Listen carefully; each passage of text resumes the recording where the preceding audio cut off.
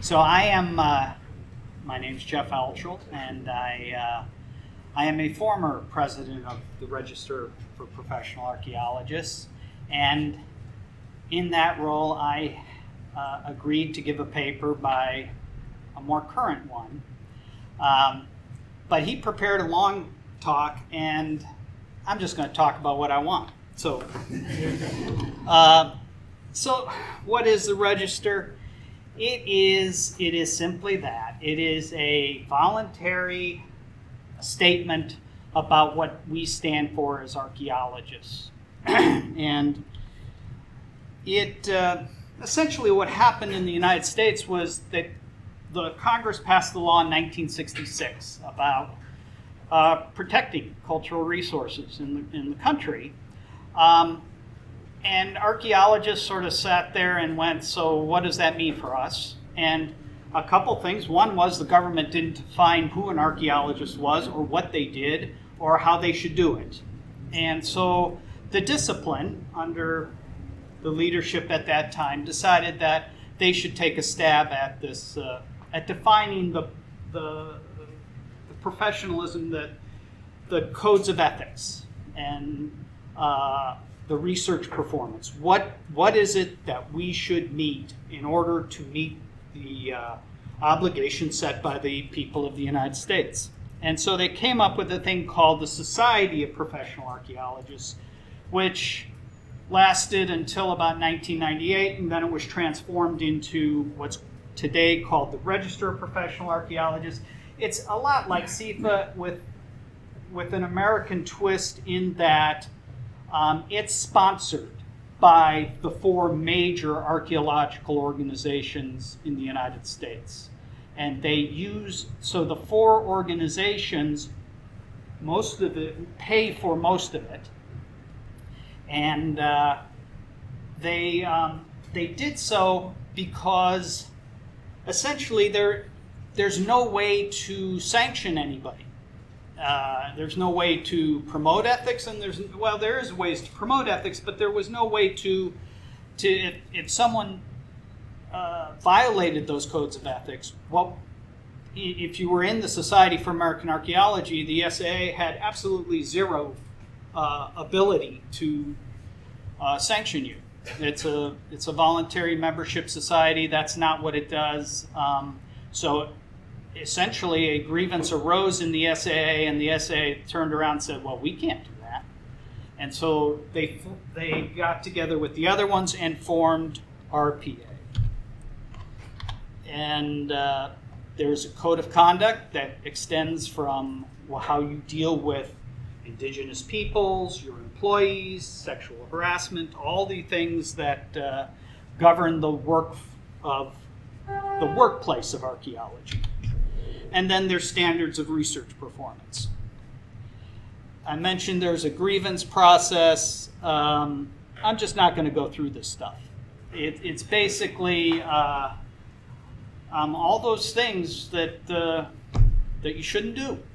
And you know, often RPA is considered the archaeology police. That's really not a great title, but essentially it is the court of where those things get adjudicated. And the grievance process is a quasi-legal proceeding. It's a big deal. There are lawyers. It's all very choreographed. And getting expelled is a big deal because there are 3,000 RPAs now. There are about 12,000 people in the United States that call themselves archaeologists or work in the field of archaeology. Of those, to be an RPA, you have to have an advanced degree. So of those 12,000, you're looking at somewhere around, I'm guessing, about 8,000 to 9,000 with master's degrees. So about a third to 40% of those people eligible to be RPAs are RPAs. And they are largely consultants because that is where this credential is important. And we say it's voluntary. It is voluntary, except if you live in California, where it's mandatory if you want to work, because it's in their state law. And For a company like the one I owned, that to lose an RPA status would be a death sentence. So, yeah, sure, it's voluntary, but you got to do it. So, so it is very much a CR. It was never envisioned as a CRM thing, but it is. Okay, RPA, because it's sponsored by, I'm just going to skip ahead here. Because it's sponsored by the organizations that do advocacy, it does not do advocacy. So that's an important thing. RPA does not go to Capitol Hill like Kenny said the SAA does and the Society for Historical Archaeology does. It focuses on the conduct of archaeologists. But everyone in this room is probably worried about the elephant in the room, at least one of them, which is, essentially what is going to happen with Donald Trump. And, when he was elected in the United States, that presented an existential crisis.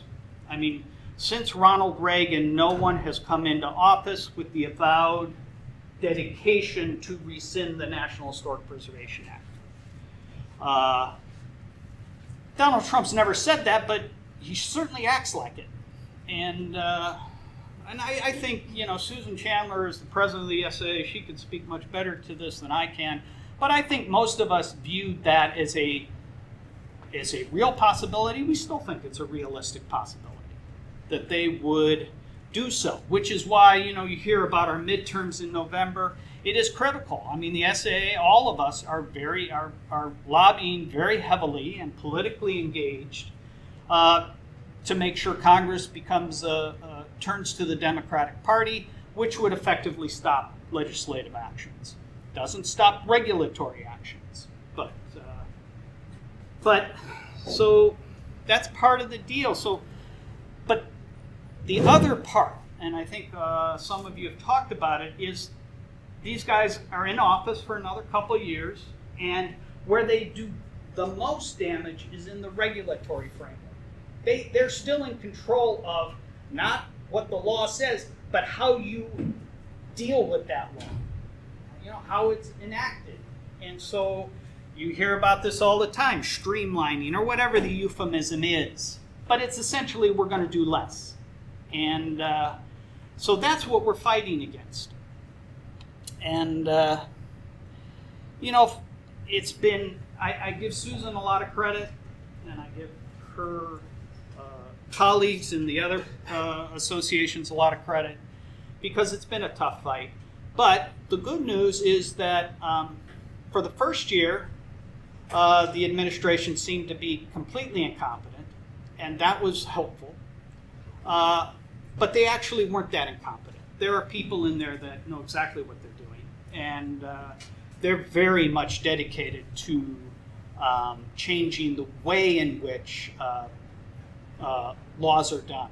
And that's what we are fighting. So, a long story short, the thing we did in the United States, or the organizations, is they formed a coalition. Some of you said, we're pretty small together. We're still small, but we're a lot better if we coordinate our activities and we combine our financial resources to hire lobbyists on both sides, Republicans and Democratic lobbyists, to gain access. And so that's essentially what is going on. And, in the United States, it's a little different, I think, than Europe, in that, the SAA was formed in 1934 to do, part of it was to do advocacy. So we've been doing advocacy for 80 years. This is nothing new in American archaeology. And we make no apologies about it. So that we saw this as a crisis and responded accordingly, that's part of our nature. I think I'm going to stop and get back on time. Thank you.